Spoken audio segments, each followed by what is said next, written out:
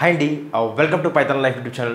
So ఈరోజు మన topic వచ్చేసరికి ఏంటంటే ఇక్కడ ఎన్క్యాప్సులేషను, పాలిమార్ఫిజము అండ్ డేటా అబ్స్ట్రాక్షన్. సో మీరు ఏవైతే oops pillars చూసినారో, like types of oops చూసినారో, అక్కడ మీరు ఏం చూసినారు? క్లాస్ చూసిర్రు, ఆబ్జెక్ట్ చూసిర్రు, అదేవిధంగా ఇన్హెరిటెన్స్ చూసిర్రు కదా. సో ఇవి కూడా చూద్దాం. ఎన్క్యాప్సులేషన్ అంటే ఏందో చూద్దాం, దాని తర్వాతకి పాలిమార్ఫిజం అంటే ఏందో చూద్దాం, దాని తర్వాతకి డేటా అబ్స్ట్రాక్షన్ అంటే కూడా చూద్దాం. ఓకేనా? సో ఫస్ట్ ఎన్క్యాప్సులేషన్ అంటే ఏంటి? ఎన్క్యాప్సులేషన్ అంటే ఏంటంటే చూడండి, ఇక్కడ wrapping of variables and methods into a single unit. ఏం లేదండి, మీకు క్లాస్ అంటే ఉంటుంది, క్లాస్ అంటే వేరియబుల్స్ కానీ మెథడ్స్ ఉంటాయి కదా. సో అదే అనమాట ఇక్కడ కూడా wrapping of variables and methods into a single unit.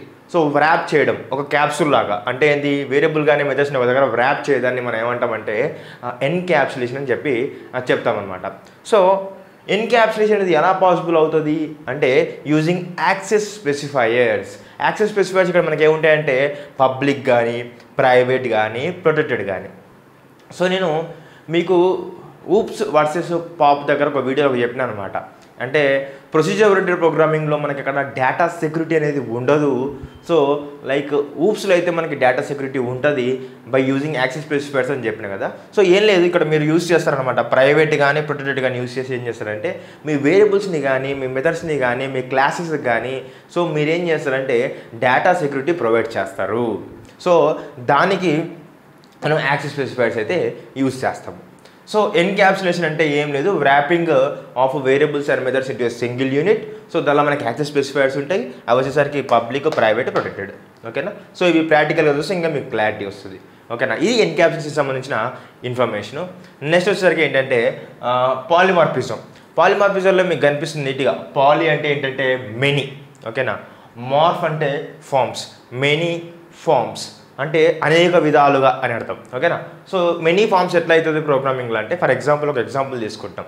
Women అని తీసుకుంటే ఉమెన్లో లైక్ సిస్టర్గా యాక్ట్ చేస్తారు, అంటే డాటర్గా ఉంటారు, అండ్ వైఫ్గా ఉంటారు, మదర్గా ఉంటారు, లైక్ గ్రాండ్ మదర్గా ఉంటారు, ఫ్రెండ్గా ఉంటారు. అంటే ఓన్లీ ఒక ఉమెన్ అనేక విధాలుగా లైక్ డిఫరెంట్ లైక్ అంటే లైక్ ఎట్లా అంటే ఇప్పుడు ఒక్కొక్కరి దగ్గర రిలేషన్షిప్ అనేది ఇలా ఉంటుంది అనమాట. లైక్ మదర్గా కానీ, వైఫ్గా కానీ, డాటర్గా కానీ, సిస్టర్గా కానీ, ఫ్రెండ్ కానీ, గ్రాండ్ మదర్గా అయితే ఉంటుంది అనమాట. సో ఇట్లా ఒక పర్సన్ మల్టిపుల్ విధాలుగా ఈ విధంగా ఏదైతే ఫార్మ్స్ అంటే మల్టిపుల్ విధాలుగా మెనీ ఫామ్లో ఎట్లా మనకైతే ఉంటుందో ఇక్కడ కూడా ఒకటి ఎగ్జాంపుల్ ఉంటుంది. ఏంటంటే ఫర్ ఎగ్జాంపుల్ చూడండి, నేను యాడ్ అని ఒక మెథడ్ తీసుకొని ఏ కామా బి అనేది పారామీటర్స్ తీసుకొని a+b చేసిన. సో నేను ఫంక్షన్ కాల్లో ఒకసారి ఇంటిజర్ని పంపిస్తున్నా, ఒకసారి స్ట్రింగ్ని పంపిస్తున్నా, ఒకసారి లిస్ట్ని పంపిస్తున్నా. అంటే నేను ఒకటే మెథడ్కి డిఫరెంట్ ఫామ్స్లో ఇన్పుట్ అయితే ఇస్తున్నాను అనమాట. డిఫరెంట్ ఫామ్స్లో అంటే ఒకసారి ఇంటిజర్ని పంపిస్తున్నా, ఒకసారి స్ట్రింగ్ని పంపిస్తున్నా, ఒకసారి ఏమో లిస్ట్ని పంపిస్తున్నా. సో ఎలా పంపించినా కూడా మనకి యాడ్ అయితే తీసుకుంటుంది. అందుకోసమే పాలిమార్ఫిజం అనేది ఇలా ఉంటుందని చెప్పొచ్చు. అండ్ అదేవిధంగా పాలిమార్ఫిజంలో మీరు మెథడ్ ఓవర్ లోడింగ్ అండ్ అదేవిధంగా మెథడ్ ఓవర్ రైడింగ్ గురించి కూడా డిస్కస్ చేస్తాము. ఓకేనా? సో నెక్స్ట్ వచ్చేసరికి ఏంటంటే డేటా అబ్స్ట్రాక్షన్. డేటా అబ్స్ట్రాక్షన్ ఏంటంటే హైడింగ్ ఆఫ్ ఇన్ఫర్మేషన్.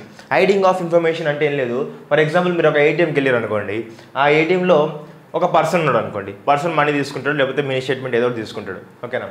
సో ఆ పర్సన్ వెళ్ళి అక్కడ మనీ తీసుకోవడం కానీ, మినీ స్టేట్మెంట్ తీసుకోవడం కానీ ఏదో ఒకటైతే ప్రాసెస్ చేస్తాడు కదా. సో ఆ ప్రాసెస్ చేసే క్రమంలో లైక్ ఇంటర్నల్గా ఏం జరుగుతుంది ఎవరు తెలుసు, వెళ్తాడు, ఏటీఎం కార్డు పెడతాడు.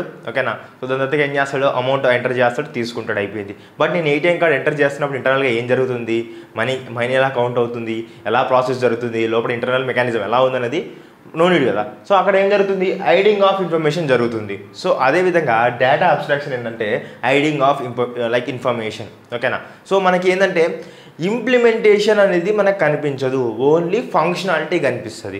సో హైడింగ్ ఆఫ్ మీకు ఏమంటారంటే ఇంప్లిమెంటేషన్ కూడా అంటారు. Hiding of implementation is called data abstraction అంటారు. అంటే మీకు ఫంక్షనాలిటీ అక్కడ ఏం జరుగుతుందో కనిపిస్తుంది. ఫర్ ఎగ్జాంపుల్ మీరు సైకిల్ మీద పోతా ఉన్నారు అనుకోండి, సైకిల్ మీద పోతా ఉంటే మీకు స్పీడ్ బ్రేకర్ వచ్చింది అనుకోండి, మీరు ఏం చేస్తారు, ఇమీడియట్గా బ్రేక్ అప్లై చేస్తారు. సో బ్రేక్ అప్లై చేసినప్పుడు ఏమవుతుంది, మీకు ఆ టైర్ అనేది స్లో అయిపోతుంది అనమాట.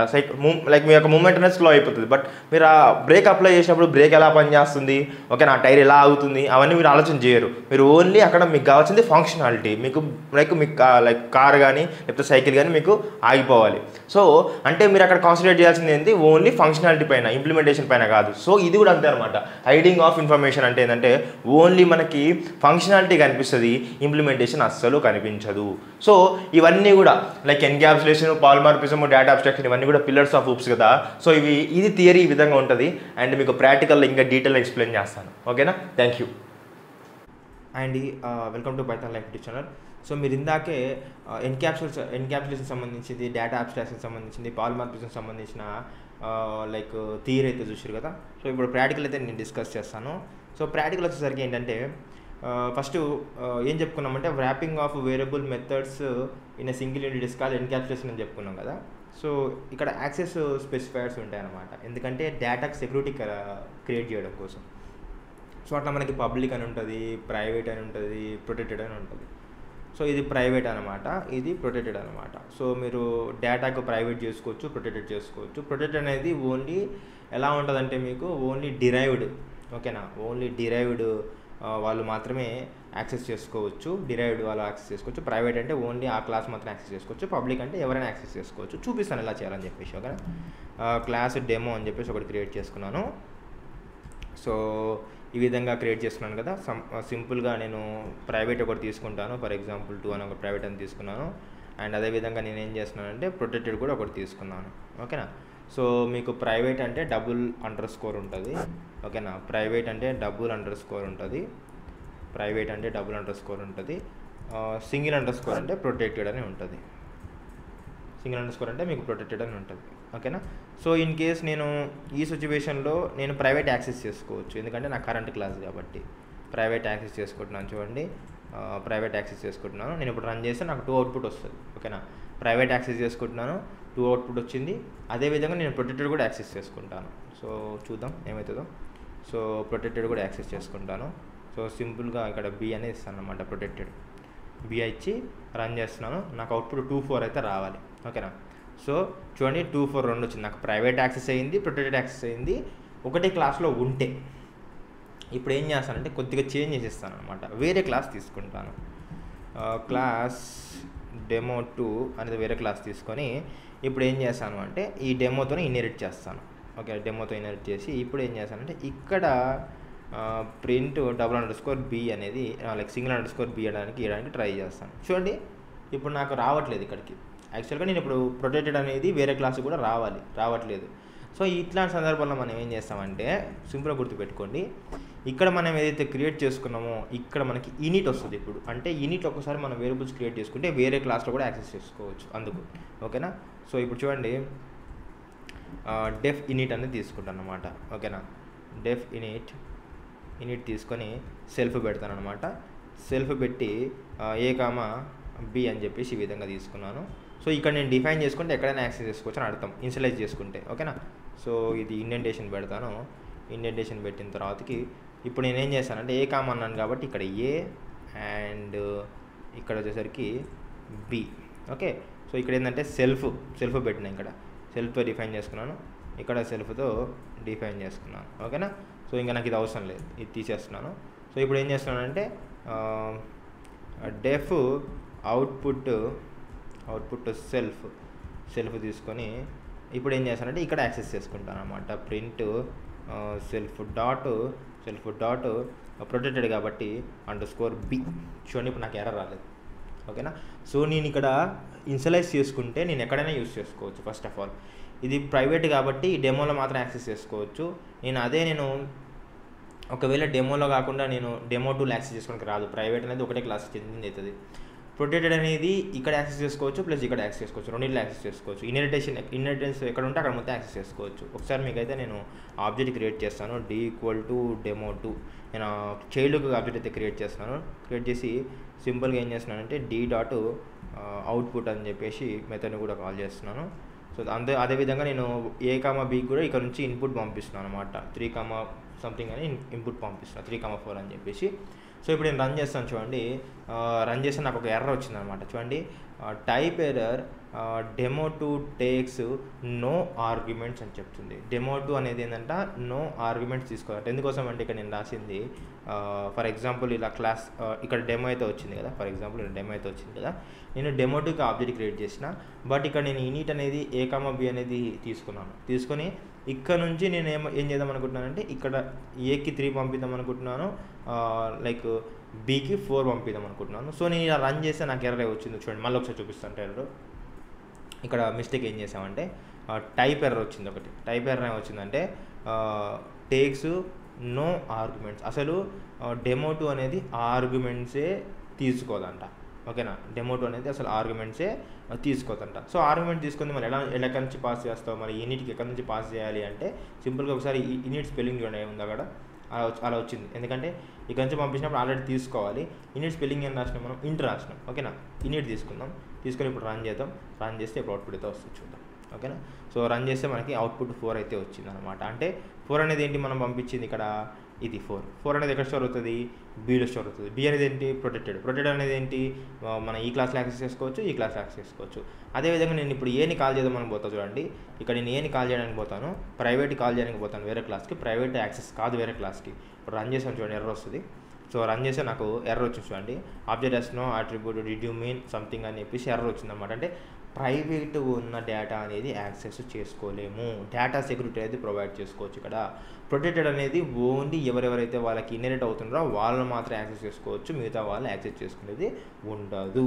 ఓకేనా, సో ఈ విధంగా ఏంటంటే యాక్సెస్ స్పెసిఫైర్స్ అనేది మనం యూజ్ చేస్తాము. అండ్ అదేవిధంగా డేటా అబ్స్ట్రాక్షన్ అంటే ఐడింగ్ చేసుకుంటాం ఇన్ఫర్మేషన్ అని చెప్పొచ్చు. సో పాలిమార్ఫిజం గురించి కూడా మాట్లాడతాను. పాలిమార్ఫిజం అంటే మెనీ ఫార్మ్స్ అని చెప్పినాయి కదా. So add, for example add a, b, ఈ విధంగా a, b తీసుకున్నాను. ఇక్కడ వచ్చేసరికి ప్రింట్ a + b అని చెప్పి తీసుకున్నాను అనమాట. సో తీసుకున్న తర్వాత ఇక్కడ ఏమవుతుందంటే ఫర్ ఎగ్జాంపుల్ ఇక్కడ యాడ్ దగ్గర నేను 1, 2 పంపిస్తా, అవుట్పుట్ వస్తుంది 3 అని. యాడ్ దగ్గర నేను for example string a plus string b అని చెప్తా. ఓకేనా, సారీ ఏ ప్లస్ కాకుండా కామా, ఓకే కామా చెప్తా తీసుకుంటుంది. అండ్ అదేవిధంగా యాడ్ ఒక లిస్ట్ తీసుకుంటాను అనమాట. ఓకేనా, లిస్ట్ తీసుకుంటాను. సో లిస్ట్ కూడా ఇచ్చి చూద్దాం ఎలా ఉంటుందో. సో లిస్ట్ తీసుకుంటాను, యాడ్ అవుతుంది. సేమ్ అదేవిధంగా యాడ్ ఒక టపుల్ కూడా ఇస్తాను అనమాట. ఓకేనా, సో టపుల్ కామా ఇట్లా టపుల్ కూడా తీసుకున్నాను అనమాట. చూడండి, ఇక నేను ఇంటీజర్ పంపిస్తున్నాను అంటే ఒకటే మెథడ్కి మల్టిపుల్ ఫామ్స్లో మనము డేటా అనేది పంపిస్తున్నాము. నేను రన్ చేసే అవుట్పుట్ కూడా వస్తుంది. ఓకేనా, సో రన్ చేస్తున్నాను చూడండి. రన్ చేస్తే కూడా నాకు ప్రతిదీ అవుట్పుట్ వస్తుంది చూడండి. 1 + 1 2, లైక్ 1 + 2 3. ఓకేనా, a + b అంటే ఏబీనే వస్తుంది కన్కాటినేషను. సో ఇక్కడ ఈ రెండు నాకు మెర్జ్ అవుతున్నాయి అన్నమాట. 34 4 3 4 అనేది మెర్జ్ అవుతుంది. ఇక్కడ 3 4 4 6 అనేది మెర్జ్ అవుతుంది. అంటే దీన్ని బట్టి మీకు ఏమర్థమవుతుందంటే జాగ్రత్తగా చూడండి. మీరు ఇక్కడ ఒకటే మెథడ్ తీసుకున్నారు, బట్ అనేక ఫామ్స్గా మీరు అనేది ఇన్పుట్ అనేది పాస్ చేస్తున్నారు. సో నేను అక్కడ కూడా చెప్పినాను అనమాట మీకు థియరీలో, ఒక ఉమెన్ అనేక విధాలుగా ఏ విధంగా అయితే కీ రోల్ ప్లే చేస్తుందో ఇక్కడ కూడా ఒక మెథడ్ అనేక విధాలుగా మనము ప్లే అయితే చేస్తామని చెప్పేసి అయితే చెప్పడం అయితే జరిగిందనమాట. ఓకేనా, సో ఈ విధంగా మనం అయితే చెప్పుకోవచ్చు. సో డేటా అబ్స్ట్రాక్షన్ అంటే ఏదైతే ఐడింగ్ ఆఫ్ ఇన్ఫర్మేషన్ అని చెప్పుకోవచ్చు. దాని ప్రాక్టికల్ ఓరియంటెడ్ చూపించడం కుదరదు. సో మీరు ఎక్కడ బుక్స్లో చూసినా కూడా లైక్ నార్మల్గా something from ABC import ABC abstract method అని చెప్పేసి ఇంపోర్ట్ చేసుకొని సంథింగ్ హైడింగ్ చేసినట్టు చూపిస్తారు, బట్ అంత ఫుల్ఫిల్గా చెప్పలేము దాన్ని. ఓకేనా, సో హైడింగ్ ఆఫ్ ఇన్ఫర్మేషన్ అని చెప్పేసి అయితే మీరు గుర్తుపెట్టుకోండి. సో ఇది అబ్స్ట్రాక్షన్ సంబంధించింది అండ్ ఎన్క్యాప్సులేషన్ సంబంధించింది అండ్ పాలిమార్ఫిజం సంబంధించిన ఇన్ఫర్మేషన్. అండ్ మీరు గుర్తుపెట్టుకోవాల్సింది ఏంటంటే $_ ఉంటే ప్రైవేటు, $_ ఉంటే ప్రొటెక్టెడ్. ఓకేనా, $_ ఇనిట్, $_ ఇంట్ కాదు ఇనిట్. ఓకేనా, సో ఈ విధంగా మనమైతే ఊప్ సంబంధించిన టాపిక్ అయితే చెప్పుకుంటాం అనమాట. ఓకేనా, సో ఈ వీడియో మీకు నచ్చితే ప్లీజ్ లైక్ చేయండి, షేర్ చేయండి, మన ఛానల్ సబ్స్క్రైబ్ చేసుకోండి. థ్యాంక్స్ ఫర్ వాచింగ్ అండి.